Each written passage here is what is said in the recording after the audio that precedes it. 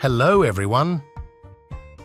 As you already know, we're learning to create images using the MidJourney app. Just a reminder, we've already mastered the process of creating and using prompts. After that, I showed you the most popular requests used by photographers.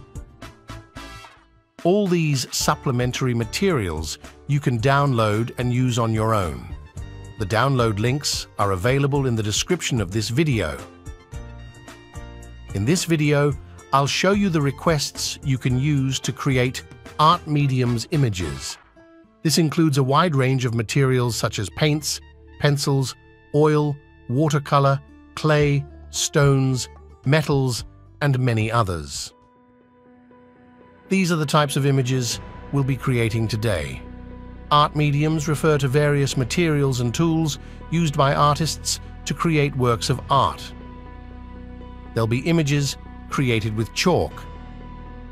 This type of art is called graffiti. These images are painted with watercolor. Next comes the work with oil paints. Here's how soft toys look like. This is drawn with a pencil. These items are made of wood.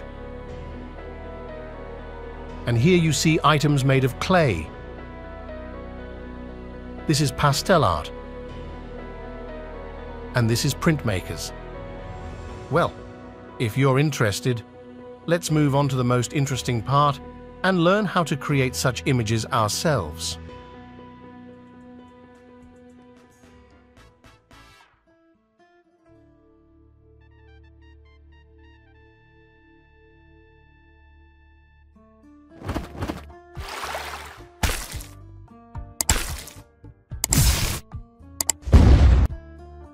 Well, let's get to work. Before you is a table with prompts that we'll use to create our images.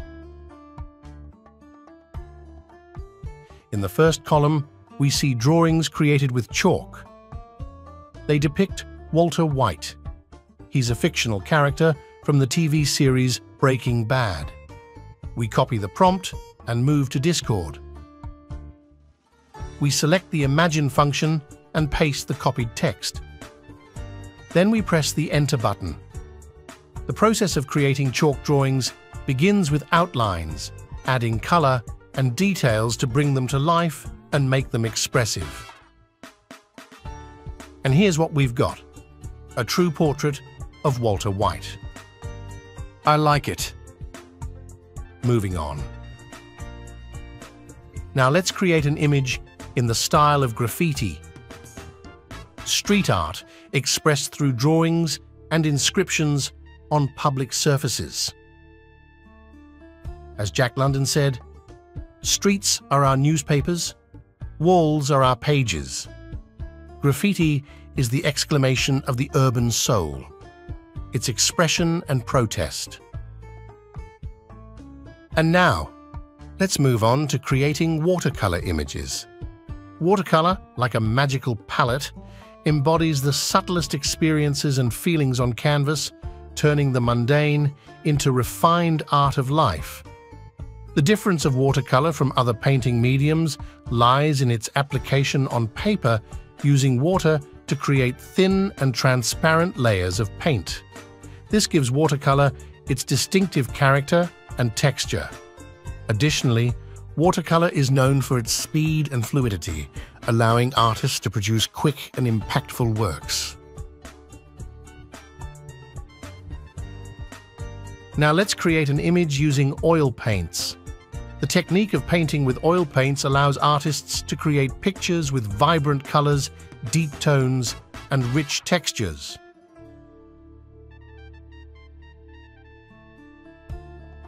Rick Sanchez is a fictional character from the American animated series Rick and Morty. Looks familiar, doesn't he?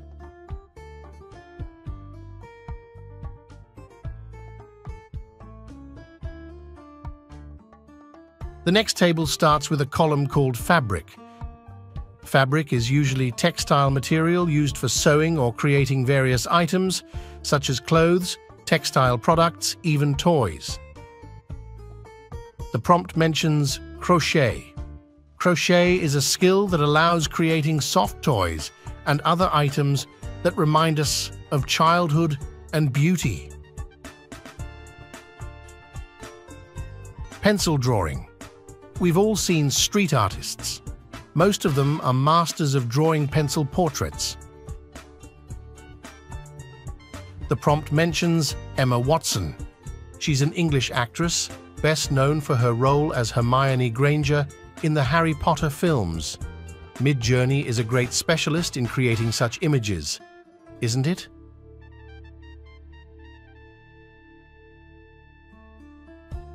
Wood, in this sense, refers to wood as a material used by artists to create works of art.